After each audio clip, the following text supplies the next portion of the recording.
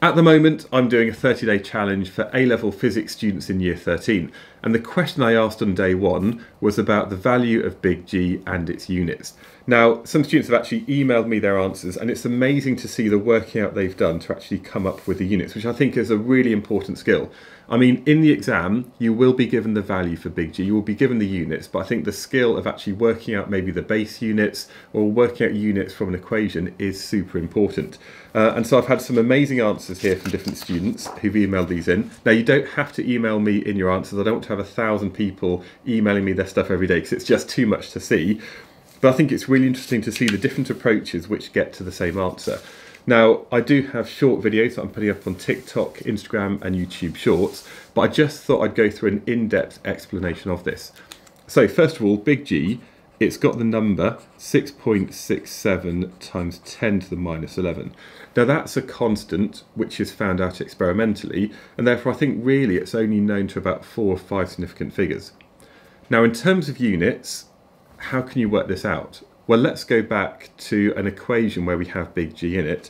This is from Newton's law of gravitation that says F is equal to gmm divided by r squared.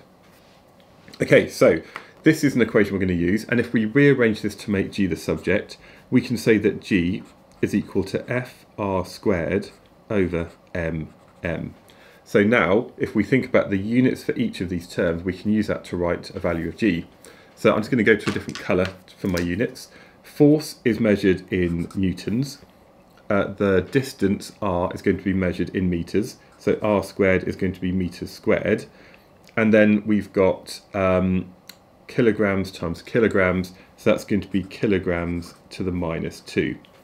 And so that's often the standard way of actually giving the units for big G. Now the second way we can do it is actually looking at its base units. Now if it's base units, we're going to be expressing things solely in terms of amps, meters, kilograms, seconds, and I guess we also have like moles, candela, and whatever the other one is, Kelvin. Okay, so we can see that these are in base units, but what about the Newton? Well, a Newton is a measure of force. Force, I guess we can express as mass times acceleration. So another way of writing newtons is it would be its mass, kilograms times acceleration, meters per second to the minus 2. And so we're going to multiply this by meters squared and then by kilograms to the minus 2. So that would be kilograms to the minus 1. We've got meters times meters squared, so that's going to be meters cubed, and then we've got seconds to the minus 2. So we can also express it as kilograms to the minus 1, meters cubed, seconds to the minus 2. In terms of the order, I don't think there's a particular order it has to be in, but I think that that's that's the right kind of base units. So it's either going to be this, or it's going to be this as a way to express the units for big G. Now for the other one, little g, this is much more standard. Now the value on the surface of the Earth is equal to 9.81. Now the units, because it's a gravitational field strength, should really be expressed in newtons per kilogram. Because if you think about what we define gravitational field strength as, it's going to be the force per unit mass. Now it also happens to be that if you've got something which is accelerating by free fall on Earth, then G is also equal to 9.81 meters per second squared. And therefore you can also, I guess, see that a Newton per kilogram is the same as a meter per second squared. But I guess this is really the base units for that value of G. Okay, so I've gone into a bit of detail there. Let me just show you what some of the students have put. So this student here, they've got a value for little g as 9.81. When it comes to an expression for finding G, they've rearranged fr squared over mm, which is I think what I did just previously in the video. You can see they've kind of cancelled here to get meters cubed, kilogram to the 1, second to the minus 2. And then what they've actually done really nicely here is at the end, they've written their final answer, and they've kind of just put a box around it, so it's really clear to see the final answer that they've quoted.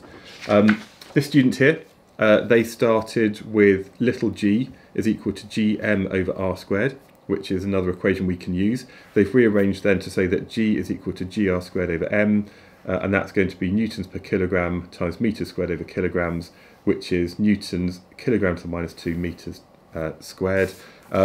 This student here, It's maybe a bit harder to see on the kind of printout, but again, they've gone through the process, they've kind of written out clearly how they're doing things, and it's again quite nice to see at the end the value of G is equal to kilogram to the -1, meters cubed second to the -2.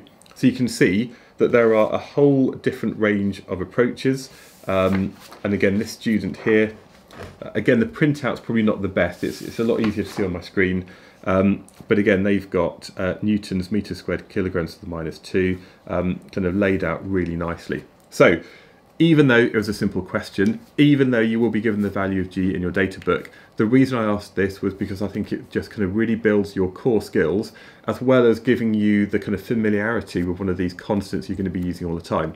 In year 13, you will be given the constants you need for any questions that you're given in the real exam.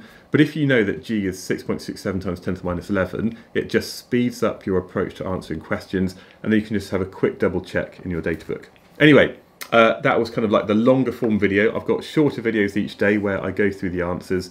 If you do want to sign up for this 30-day November challenge, which I'm doing in November 2025, there's a link that's beneath this video. You can go up there, sign up, and you get a new email sent to you every single day with a question, and then the next day I'll reveal the answer.